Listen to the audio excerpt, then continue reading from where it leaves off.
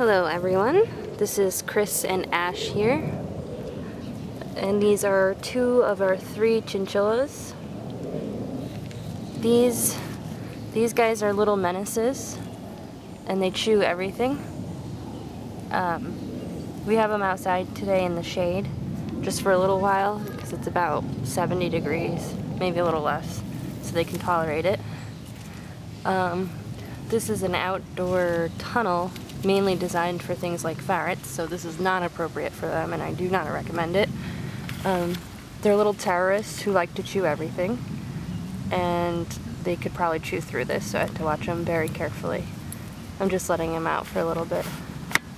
We don't usually take them outside. In fact, chinchillas tend to like cooler temperatures. They're from the Andes Mountains, and anything above like 75, 80 is really dangerous for them. So we can't let them out too often, especially in the summer. Hey, Mr. Chinchilla! Stop it.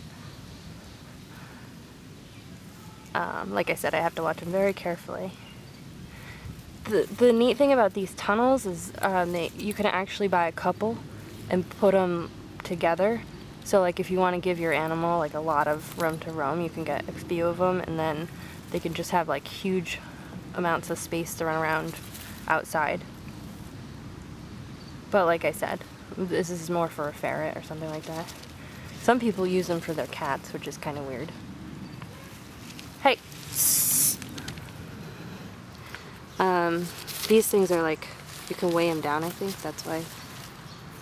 Now chinchillas like to run really fast and bounce off of walls, so they need a lot of space to run around.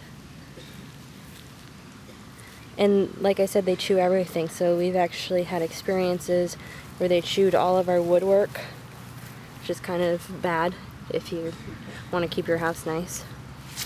I know I sound a little bit pessimistic about them, but they're just very, very high maintenance pets.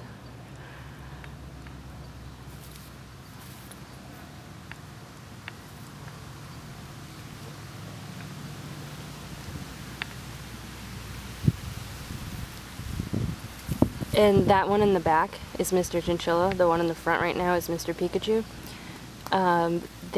Mr. Chinchilla actually chewed some of our old apartment, and it was a very old apartment and had lead. So he actually got lead poisoning, and it cost a couple $1,000 to cure him of that. So like that's another very bad thing about chewing. And no matter how many chew toys you give them inside their enclosure, they're going to want to chew everything when they come out.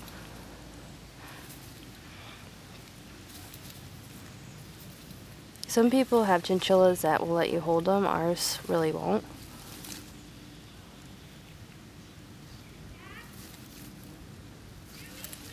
Mr. Chinchilla, stop that.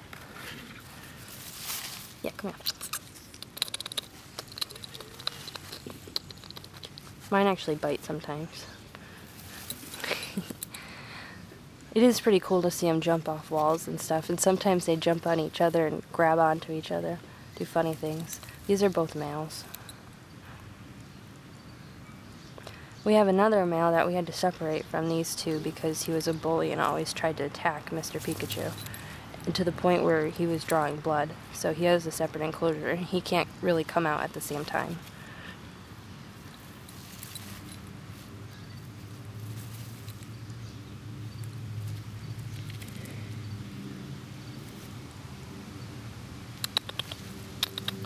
And these guys eat oxbow chinchilla pellets.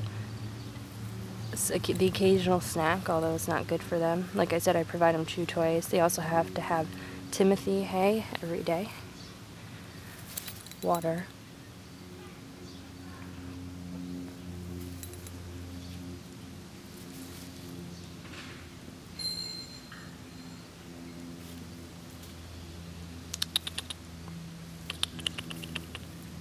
You guys having fun?